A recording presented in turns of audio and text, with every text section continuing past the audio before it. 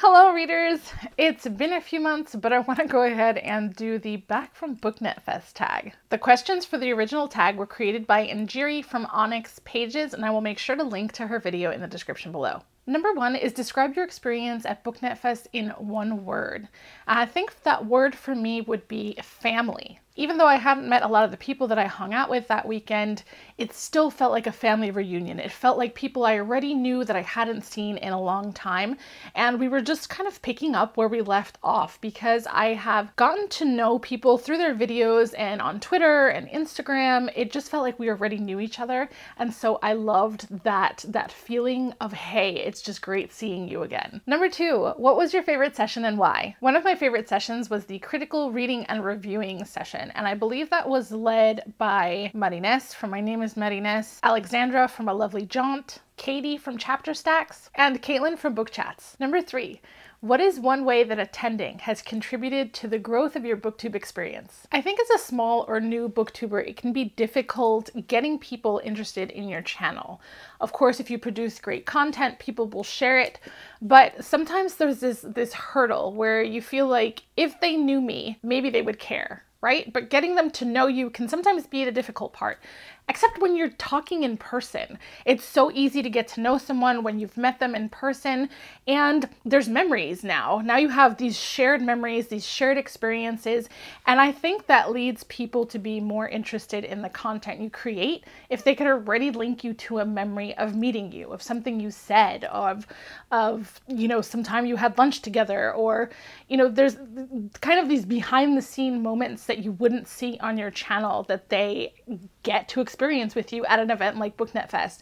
And so for me, it was that. It was being able to meet a lot of booktubers that I hadn't met before, being able to show them my personality, and then building friendships and relationships and networking. I think I gained something like 200 some odd Twitter followers that weekend. And while I'm not saying go to BookNet Fest to increase your subscribers or your follower count, I think those shared experiences are invaluable, and it brings something to the community that you won't find talking to a camera. Number 4, what was the most enjoyable non-bookish activity at BookNet Fest? This year was the first time I decided to get a villa, and that proved to be awesome, and I will probably be doing that future years. I'm actually not too fond of the in-hotel food, and I was hoping to save some money, and I kind of wanted to have control over the things I was eating. So we ended up having a full kitchen in the villa, and we brought an Instant Pot, and my husband was so awesome. He ended up cooking lunch one time, dinner another time, breakfast another time. And what was so great about that was that I was worried that by deciding to bring our own food and cook in our room that we were going to miss out on social opportunities. And actually we didn't at all. It became a social opportunity because people came over and they ate with us and we hung out.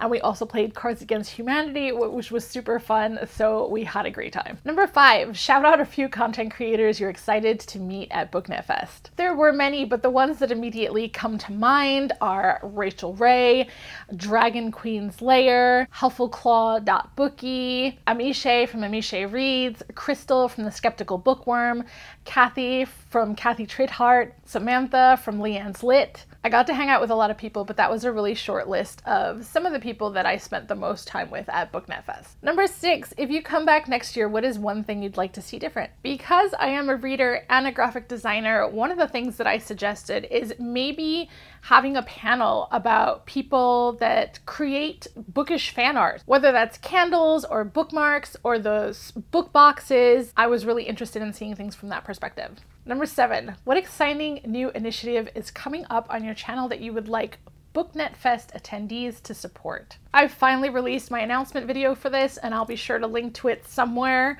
but it is my Shelf Mastery series where I focus on reducing my anxiety by reading my unread books and not purchasing as many books. This is something that I'm kicking off in 2019, but I've already started taking the steps that I feel will prepare me to get that done. I don't plan on reading all of my books in 2019. I think it's going to be a long process and probably something that I'll have to reevaluate at the end of 2019 to see how I feel, how well I did, what I accomplished.